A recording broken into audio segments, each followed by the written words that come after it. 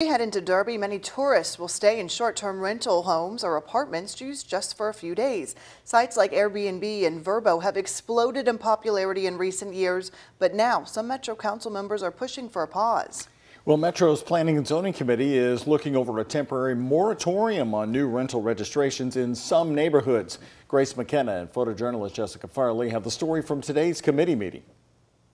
Council members spent much of today's meeting discussing what areas would be impacted by a potential moratorium. Some saying they wanted neighborhoods in their own districts added into the ordinance. This map shows short-term rentals registered in Louisville, hundreds in total and dozens alone in neighborhoods like Phoenix Hill and Butchertown. In the Phoenix Hill neighborhood with 25 single homes, and eight of those 25 homes are short-term rentals. Councilman Ja'Cory Arthur is pushing for a temporary moratorium on new short-term rental registrations for several Louisville neighborhoods. At the very least, in that community, they want to have neighbors, but that's hard to have when your neighbors are gone. 2/3 of these rentals are not host occupied. Tuesday, many on council voiced their support and wanted to add their own neighborhoods to the list. We're having a high concentration of short-term rentals, and so we want people to, we still want a sense of community.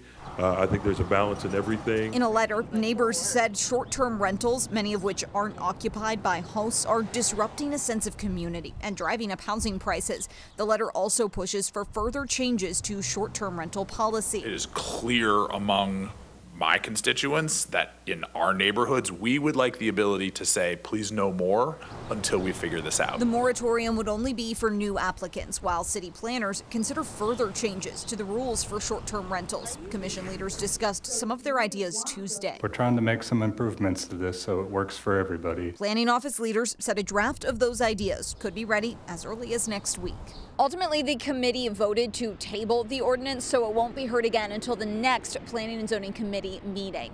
In Louisville, Grace McKenna, WHAS 11 on your side. And the next Planning and Zoning Committee meeting is scheduled for May 23rd.